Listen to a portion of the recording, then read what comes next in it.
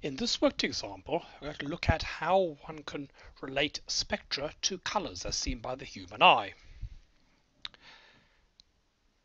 Now, a spectrum is a plot of energy per unit wavelength or flux per unit wavelengths against wavelength. The human eye cannot see spectra. The human eye just picks up light in three different wavelength ranges. Roughly speaking, something between about 400 and 500 nanometers is perceived as blue by the human eye. If something is between about 500 and 600 nanometers, roughly speaking, it's perceived as green. And if it's between 600 and about 750, it's perceived as red. Now, these boundaries are not exact. So, for example, light at this wavelength will certainly be perceived as blue, but it'll still have a little bit of blue sensitivity down there. So, in fact, there's a curve of sensitivity versus wavelength that looks something like that. And there's overlaps. There are wavelengths in the middle which are picked up as a bit of red and a bit of green.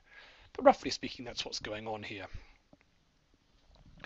Okay, so let's take an example.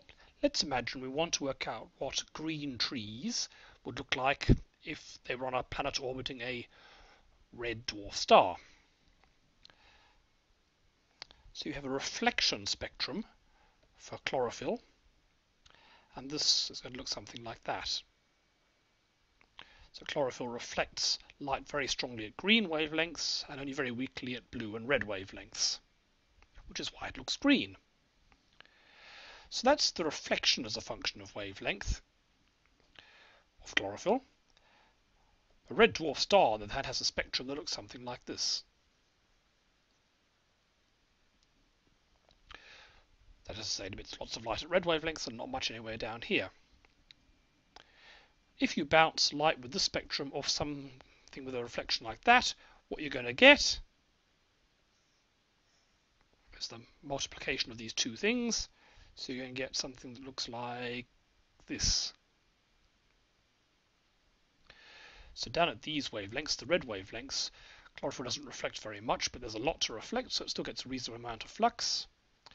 Down here, it reflects a lot, but there isn't much to reflect, so it drops off. And down here in the blue, there's absolutely nothing because it neither reflects nor is there any light to reflect. So it turns out, if you do the detailed calculation, the peak is out here in the red. But it's still pretty low because there's no wavelength at which it both reflects well and there's lots to reflect. So that tells you right away that green leaves are going to look very dark, almost black. And what colour they do have is going to be some sort of mixture of green and red, which is going to be a sort of yellowish reddy sort of colour. So it probably looks like a dull brown or something like that.